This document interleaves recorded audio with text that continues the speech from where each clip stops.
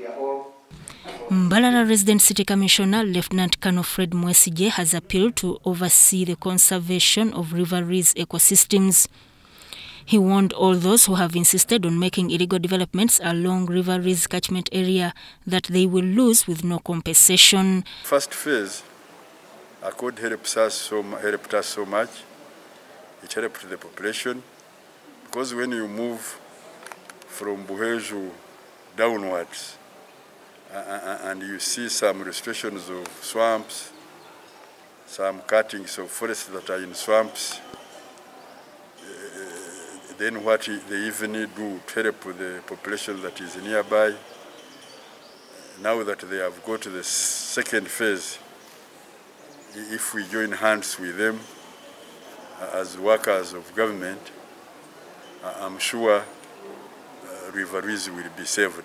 The Director of Programs, Agency for Cooperation in Research and Development, Uganda, Dunstan Damulira Paul, said the project is to target 6 sub-catchments in Rampara district, adding that the 3-year project will cost 2.8 billion shillings.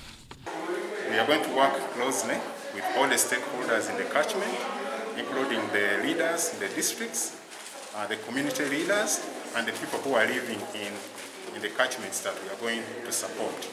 We are going to target a total of 6 catchments, or what we call sub-catchments, or rather micro-catchments, including catchments like Kongoro, Ihoko, Nyakaikara, Kapondo, and all these catchments are basically bogs that are the source of River Rwizi.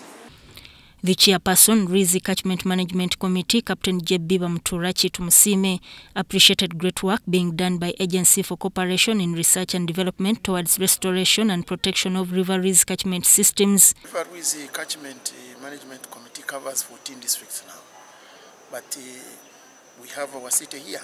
We have to make sure that the degraded wetlands are restored.